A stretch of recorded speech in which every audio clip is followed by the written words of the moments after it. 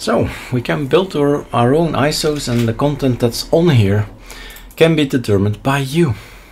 You say install this and this on the ISO, and this is the package list. This is going on there, and you do it by changing the packages x86-64. Then you have fun. You test it out. You say up here a template and make a clone, but I guess I have Hypr, yep, down here. And I tell him that the one that we've built together is an ArcoLinuxB out, Hypr, open, start full screen. And then, since this is a UEFI setup, I have to go in here and tell VirtualBox, please boot from the ISO. And then we see this. Guys of virtual machines, VirtualBox, QEMU and all that, line 1. Real metal stuff, okay. If you have NVIDIA card, a new one, it's either this one or that one. If you don't, it's either this one or that one. If anything of all the 4 fail, then it's number 5 for you, right?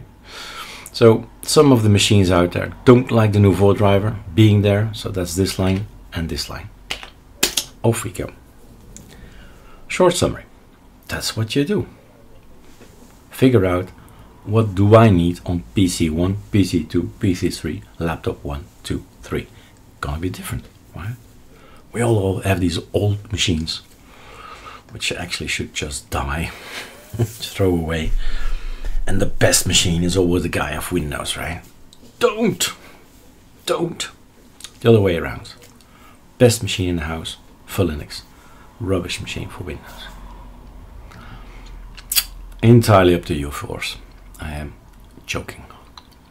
But there is always a bit of truth behind a joke.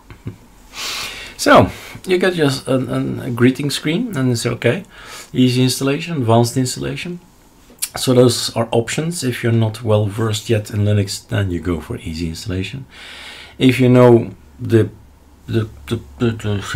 workflow, the packages, what you want to achieve, then probably advanced installation might be more liberating, more freedom for you. You choose the language you want to work in.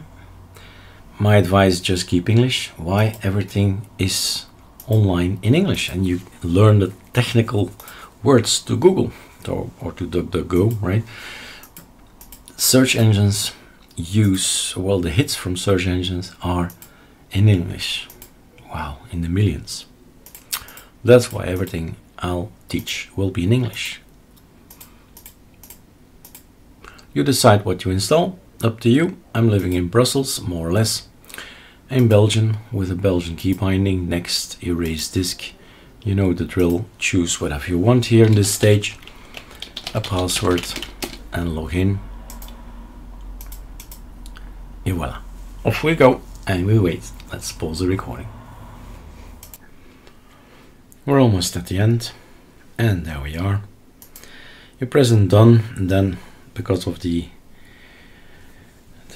selection there, we boot immediately. This is UEFI, and enter.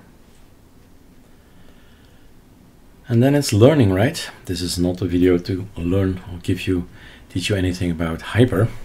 Ctrl-T. This is Hypr. Super Q.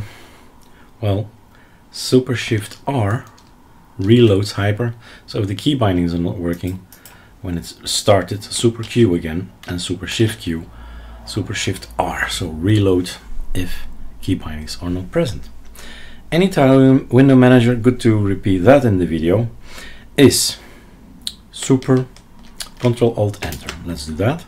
Ctrl-Shift Enter. Okay. Super Shift D, the D menu, you launch Firefox. If it's installed, you can launch it. Okay. What else? Super Q, Super Shift Q, Super Q, Super X. Log out again.